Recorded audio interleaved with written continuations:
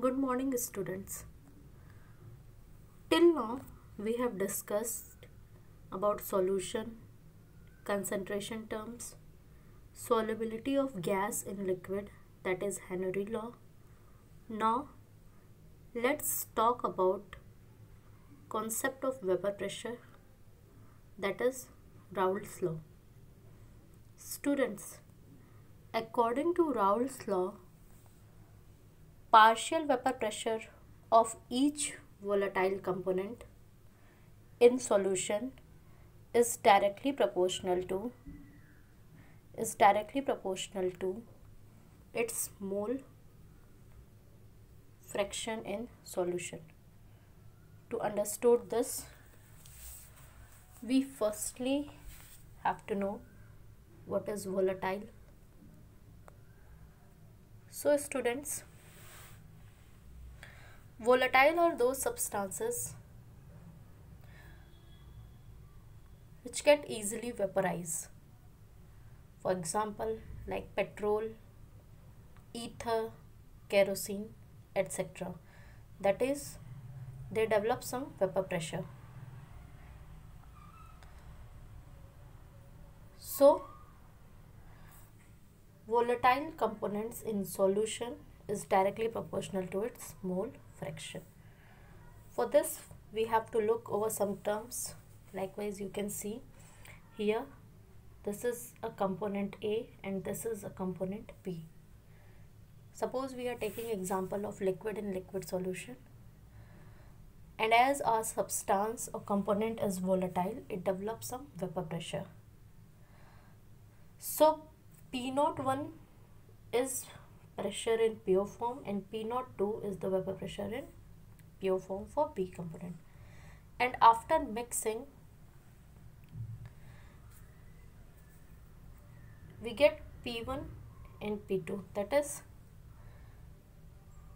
partial pressure of one component is P1 and partial pressure of second component is P2. Now, as Raults law says,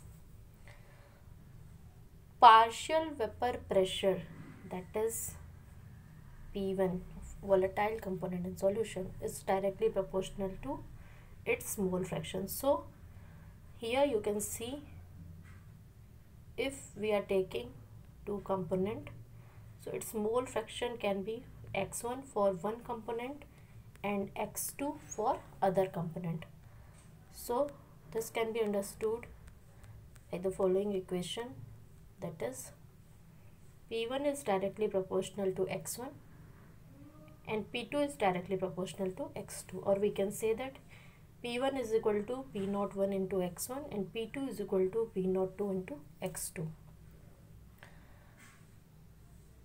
Here you can see again P1 naught and P2 naught are vapor pressure of AB in pure form, and P1, P2 are vapor pressure of AB in solution, and x1, x2 are mole fraction of AB. Now, as we have discussed the vapor pressure separately, now we have to discuss the total pressure,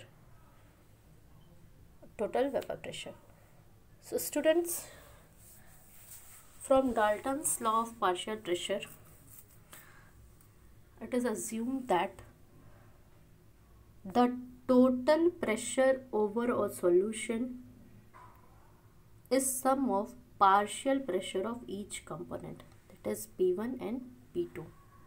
So P total can be given as P1 plus P2, or we can say that P total is equal to P01 x1 plus P02 x2.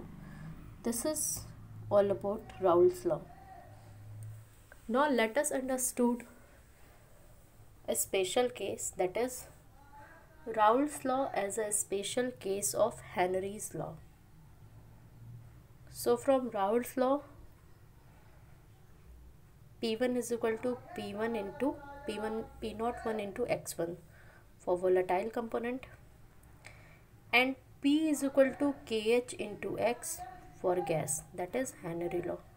So what basically we see here is that only the proportionality constant are different, that is P1 naught and KH.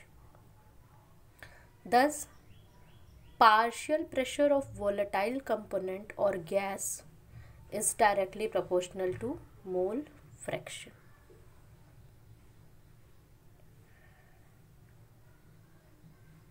In solution, thus we can say that KH is equal to P naught 1. This is Raults law as a special case of Henry law.